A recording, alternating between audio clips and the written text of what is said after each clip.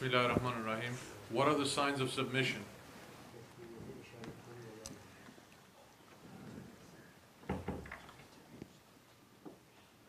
Bismillahirrahmanirrahim.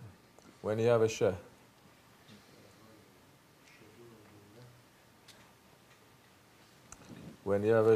that time, that is a sign that you are ready to submit and you're learning how to submit. It doesn't mean that you have submission yet. When you have a shaykh and you're lost in his ocean and you are like a dead body that he washes, that time you have submission. Where are those ones now? Nowhere. They like sheikhs because the sheikhs praises them. But once a sheikh tells them something that they don't like or touches their ego a little bit, they say, what kind of a sheikh is this?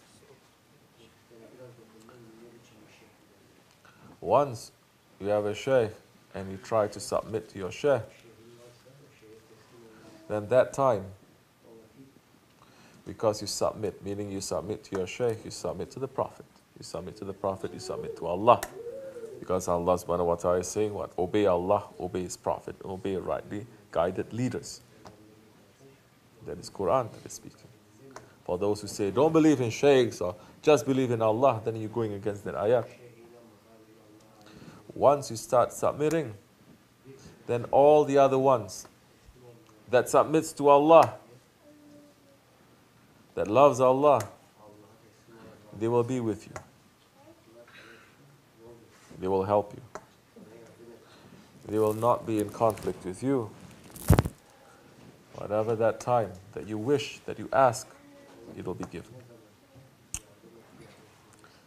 It's important these days because so many people, they are lost. They think, you submit, I submit myself to Allah. What does that mean? Allah came down, that you're submitting? No, I submit to His laws. Where are you learning it? From whom are you learning it? Still through someone, isn't it? I don't follow any sheikh, but you follow a book, you watch a YouTube video, you're still following. You're still doing something. You're still following.